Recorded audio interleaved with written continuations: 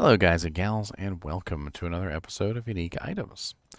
Today we're going to be looking at another shield. This one is known as the Lance Guard Barbed Shield. It does have a rather unique appearance, even more so than some of the other Barbed shields, and had kind of like a little chess, kind of a, what was that, the knight from the chess set on him, which is kind of cool. It does have some interesting stats, and as we go over it today, I think you'll understand that it does have kind of some interesting uses. The Lance Guard is an exceptional level item, which does mean that it can be upgraded. So we'll explore that as well. So let's go over the non-ethereal version first, which is 173 defense, 47% chance to block for the Paladin, 42% chance to block for the Amazon, Assassin, and Barbarian, and for the Druid it is 37% chance to block Necromancer and Sorceress. Now, this particular shield does have some interesting stats, and we'll go over those. But it does have a smite damage of 18 to 35 because it is a barbed shield, and that can be upgraded a little bit further when it goes to the blade barrier. It has a durability of 55 to 55, a strength requirement of 65, and a level requirement of only level 35. The low level requirement on this item is actually pretty significant, and when we go over this item, it needs to be treated as such, as a level 35 item.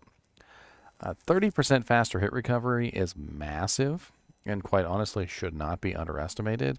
It is a really, really nice stat, especially for a lower level character who's probably going to be having issues with faster hit recovery. It also has 20% deadly strike, which is a chance to deal double damage. That is an amazing thing to have on a shield, which means that you can combine this with other such items that you may have around you at that particular time that also have deadly strike, and this can come in extremely handy for characters who do not have any native form of critical strike. So like for instance, Amazons and Barbarians and Assassins have a native form of critical strike, but Paladins and Druids do not. So, you know, maybe, for instance, if you were putting this specifically on a character like a Paladin or a Druid who wants to have Deadly Strike but doesn't have any form of native Deadly Strike, or Critical Strike, rather, this 20% Deadly Strike can actually be pretty massive, as it will double the damage that you do, physical only, when it procs, and can be stacked with other forms of Deadly Strike to increase that number higher. Like, for instance, you could use a Cold Steel Eye Cutlass, you could use Gore Riders. There are a lot of different items in the game that have Deadly Strike on them and could combine very nicely with this shield to bring you very close to the 100% cap of Deadly Strike. We also have a 120% enhanced defense, which does vary by quite a lot, from 70 to 120%. That means the defense of this shield does vary quite a large amount, especially when upgraded. We also have a 50 to life bonus on this, which is a flat number, doesn't change. An attacker takes damage of 47, which is actually pretty high, and will stack with other effects like thorns. Like, for instance, the thorns right now gives 184 at level 23. So if you put this on with thorns, it will go up from 278 to 325, which is a pretty nice little bonus for your attacker takes damage of. Keep in mind that attacker takes damage of, or rather thorns, has been changed so that it procs on attack and not on striking, which means the monster no longer has to hit you to proc the thorns, which is actually pretty darn cool. We also have a 15% damage taken goes to mana, which is actually extremely useful for melee characters, specifically because when you get in there and you get beat up, it will restore all your mana relatively quickly. If you're unaware of how damage taken goes to mana works, is basically it works like this. If I take 100 damage to my globe, 15 of that will go to my mana. However, I will still take 100 damage. It doesn't remove any of that damage that I'm taking to my globe, but it will, however, take 15% of whatever that number is and add it to my mana, which is very, very nice. And it will keep your mana full on a regular basis as a melee character because you're in there getting beat up on a regular basis, which actually works out very nicely. The ethereal version has a little bit higher defense at 261 and a little bit lower strength requirement at 55. Now, we can, of course, upgrade this to the blade barrier. And when you upgrade this to the blade barrier, there are quite a few statistics that are going to go up. And let's explore those together, shall we? Boop. So the non-ethereal version goes from 173 defense, 47% chance to block, smite damage of 18 to 35, 55 durability, 55, 65 strength, and level 35 requirement. To the 336 defense, blade barrier, 50% chance to block. As you can see, the block chance went up. Smite damage of 26 to 40. Smite damage went up nicely. 118 strength, and the durability went up to 83, by the way. We also have a level requirement of only level 58, so not a bad little upgrade there for that particular item's level requirement. Defense and just about everything, quite honestly, went up nicely. We also have the ethereal version, which is defense of 261, a chance to block 47%, smite damage 18 to 35, durability 55, strength requirement 55, and level 35, which goes up very nicely to 495 defense, 26 to 40 smite damage, 50% chance to block, 83 durability, 108 strength, and level 58. As you can see, this particular shield does have some interesting uses, and if you wanted to specifically use it for a character who needs extra deadly strike, it's actually quite nice. The downside of this shield, obviously, is that it doesn't have any resistances on it. If you did plan on using this shield, you might want to put a perfect diamond or an rune in it, or maybe even just lean even heavier into the damage category, and maybe put like a 1540 jewel in it or something like that. It is a shield that is very pointed at offense. It is not a defensive shield, which is kind of silly because, of course, it is a shield, and shields are generally used for defense, right? But not the blade barrier, not the lance guard, not this particular shield. This is an offensive shield. This shield is meant to take you into battle and help propel you further into combat, not to slow you down. So, you know, having the deadly strike on there, the faster hit recovery, along with the damage taken goes to mana, is going to speed up your combat, not slow it down.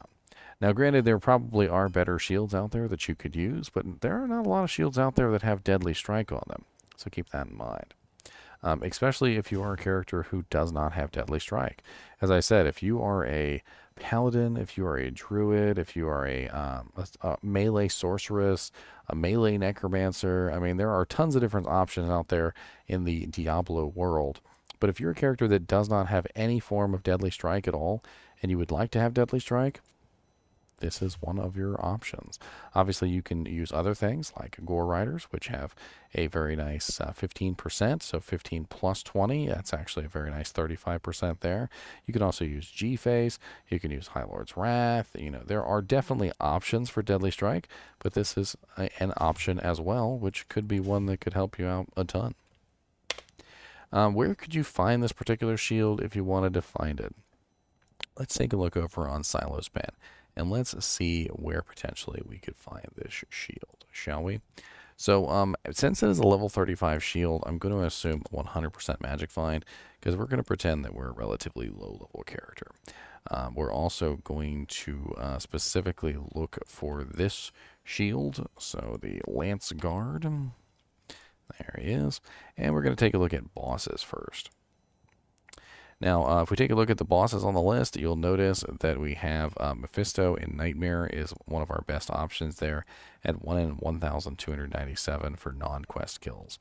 We also have Diablo in Nightmare at 1 in 1,354, and Baal in Nightmare at 1 in 1,403. Not bad. Andariel also in Hell difficulty is a pretty decent shot there. But of course, if you're level 35, you're probably going to want to farm this in Nightmare difficulty.